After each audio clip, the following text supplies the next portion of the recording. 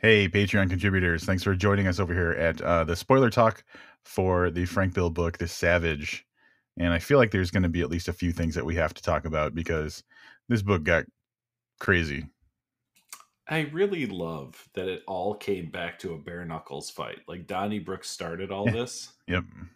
and Donnybrook essentially ends all of it. Yeah. So I kind of thought that was a nice full circle Yeah, it kind of was situation. so comfortable because I mean, like I said in the regular review, I didn't realize that it was a sequel to Donnybrook. And so when I figured out that that's essentially what was going on, so basically, when the first Donnybrook character showed up, I was like, "All right, I'm going to the internet," and I found out, "Oh, okay, so now I know what's going on." That being said, yeah, the fact, like, and the way that that end scene kind of played out, not end scene, but like the kind of final fracas. Um, uh, I thought in my head, I was reading this, and I was like, "Well, I know what this is." Someone was read Donnybrook, and they were like, "Well, how do you go, how do you take this to the next level?" And he's like, "Well, the world's got to end first, and then that's what we got." It's a really weird sequel in that I'm trying to think of like what to equate it to. It's like if you had the movie Clerks, right? And you just had the movie Clerks, Yeah. and then there's the end of the world, and then you did Clerks 2.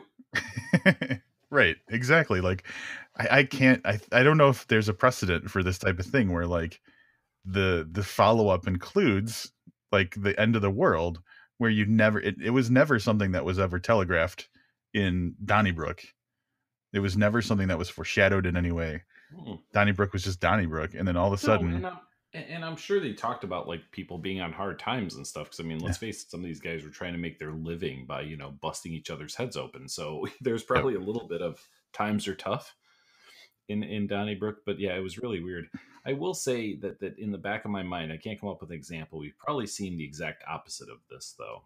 Like you know what? I'll go back to the Walking Dead for as kind of example. Their spin-off show Fear the Walking yeah, Dead started like the day before the zombie breakout happened. So with the Walking Dead, everything is done and gone by the time we're tuned in. There are no more police services or electric. All of that's gone. But then you kind of go back. So I think that it's been done where we've seen the apocalypse, but then went back to revisit people before it, yeah, more so than what happened in this particular book. yeah. It's pretty wild, but I like it a lot.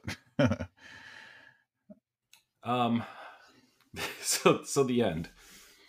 Electricity is restored, and that's really what saves everybody from killing each other, which is a little weird, That was right? so great because it like it, for some reason that matters, you know? Like Mhm. after everything that's happened, like the fucking like the tornado sirens start going off and Mhm. everybody's like, "Oh, uh It's the rapture. oh, we've been assholes." And then like everything goes, starts to go back to normal.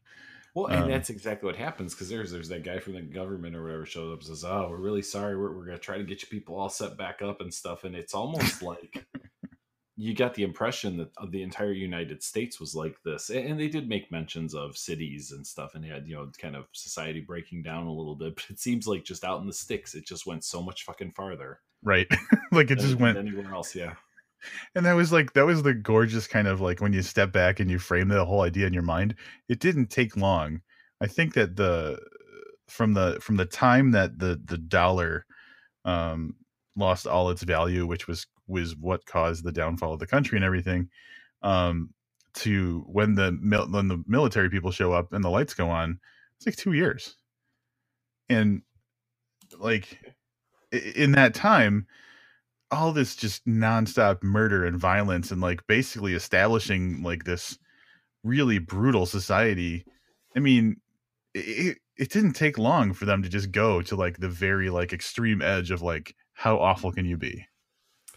And I don't know that it would, to be really honest with you.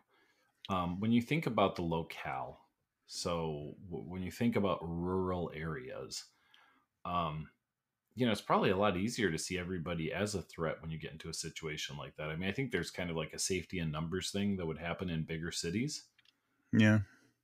But when it's just you and your kin, not to take too much verbiage from the book, but when it's just you and your kin, it could probably be pretty easy to become very defensive, and then the more defensive you become about things, the more offensive you become about them. So I could see it not taking a lot to turn to this kind of clicky system where it's you and your family and like that one like best friend have now created some kind of gang. Not only it starts to protect yourselves, but then expands to like survival. Yeah, it's just so much death, so much death. There was a lot of death, and all of it was just goddamn brutal. Every little bit of it. I like that Chainsaw Angus, because of his time with Fu, had this like weird like I could bump into you and like explode your organs kind of thing. This Like weird that, knowledge of how to kill people. Yeah. like in did you ever, I don't remember what it was called, but it was that thing in the Kill Bill movies where she does this weird move and then after he walks like 5 steps his heart explodes. No, I think I saw the first movie and it just really wasn't for me. I don't think I paid much attention to it. Well, spoilers. That just reminded me of like, yeah, it was like this weird like he bumped into a dude, like he bumped into a dude at a restaurant and then that guy like died in the parking lot 5 minutes later or something. Yeah. It was great. I will say they mentioned that Fu was I think they mentioned he was acupuncturist, right? Yeah, he was acupuncturing the Angus's hand a lot. This is Hmm. totally unrelated, but I've been watching Outlander, the TV show on Stars, which is it's a weird, it's like a time travel movie that has very little to do with time, or TV show has very little to do with time travel. Like they don't use it as a tool very Yeah. much. But there's this great scene where there is a guy who I believe is Chinese, um, in Scotland 250 years ago, but they're on a boat, and the main character Jamie is very ill. He's been ill for weeks with motion sickness or seasick or whatever you call it. So at one point, he's been feeling much better. His wife has been making him this ginger soup or ginger tea or something, and she finally thinks it's paying off. But she walks in on this scene, and your first impulse is you think that he's having sex with somebody, but it's this Chinese guy. And as Jamie turns around, he's got like 18 pins sticking out of his face. It's just this great scene because he was so embarrassed by doing this thing that he didn't want anyone to know. So they're kind of doing it. At any rate, it was a funny acupuncturist Chinese guy scene, I guess. That show, I haven't seen it, but there's like a person who I work with who was talking about it, and uh in our like the break room area where I work, there's computers, so people watch like Netflix and stuff all the time, and like she's totally watching that on one of her like lunch breaks, and there's just like boobs on the screen, and I was like, I don't know, you should be watching this at work. Boobs. Boobs, it is. What else you got about this book? I guess I want to say that um I like the fact that the power went on and everything was kind of going back to going back to normal. I think that that was something that I didn't expect. I figured that like, you know, the power, the economy collapsed, the power goes off, and then we're just like doomed to this hell, and that's what everybody just assumes. And so I had no idea that it was coming, and I was so happy when it did.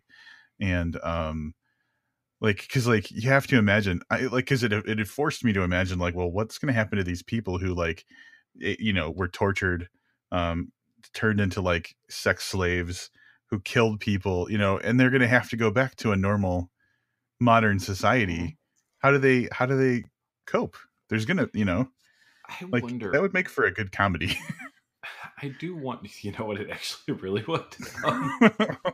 I do wonder a little bit how much of that might be lost. How many readers may not get that things weren't nearly as bad as they thought, kind of Yeah. situation. You know what I mean? So Right. I don't know. I thought it was a great way to end the book. Yeah, But yeah, I think that might be lost on some people. I don't know. for sure. All right, that's going to wrap it up for spoiler talk for Frank Bill's The Savage. But next book we do, I don't know when that's going to be. It'll probably be more spoiler talk. So check back in a couple of weeks.